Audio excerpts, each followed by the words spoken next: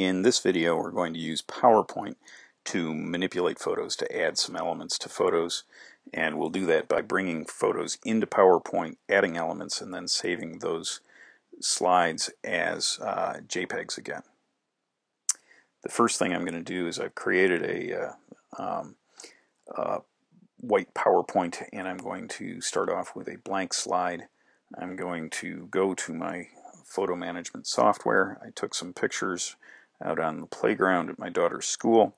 I'm going to copy my innermost picture, which we'll use for the 1 centimeter and 10 centimeter images, and I'm going to insert that. Oops, I'm just going to paste, and there we go. I think there we go. So that's for my 1 centimeter and my 10 centimeter. I'm going to insert a new slide, and this one I'll show a different way of adding that picture in. Go to my photo browser, which again is iPhoto. Here's my 1 meter across image, which I'll also put a 10 centimeter box on.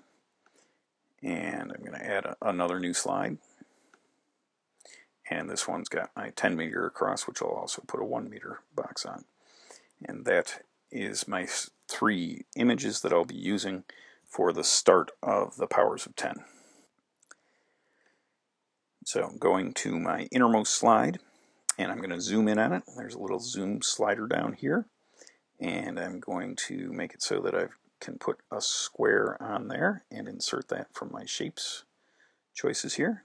Take a rectangle, and I'm going to draw it so that it goes through the 0 and through the 10 line and is square. And I want no fill on it. I want my line a little thicker, so I'll go to Line Effects and bump that up to 2. I could do that with the bump up button as well. And there we go. Now I want to put in a 1 centimeter by 1 centimeter box, so I'm just going to copy my box and paste it in, and then shrink it down. So there's the new box. Shrink it down, drag it up, shrink it down, square it up, get it a centimeter across by putting it on top of a couple of numbers I can read. I can zoom in further to help with that.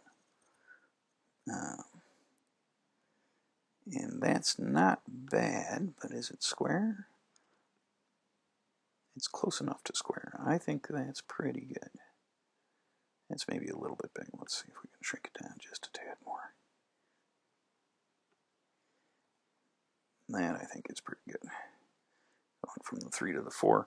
I could put it in the center of the slide if I wanted to, but I am not going to bother with that because I think it's nice actually for it to be on top of the tape measure.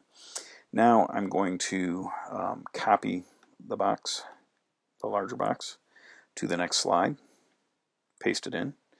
I'm going to zoom out because here the box is going to take up most of the slide. The 0 on the tape measure is over here, the 1 meter is over here.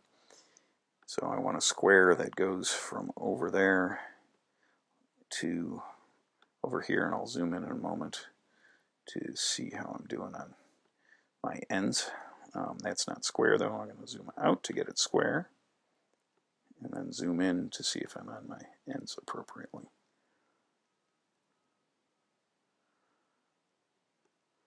It's perfectly square. Now let's zoom in. Come on, zoom, cooperate. Slide over, slide up, over slide, and the 0 is right there. 1 is right there. That's great.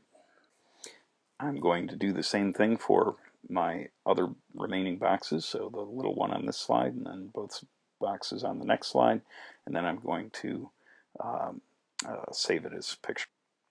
So I've added my boxes on both slides, both of the other slides here, and now I'm going to just save as pictures from the file menu. And there we go. Each slide has been saved, so we're all good to go.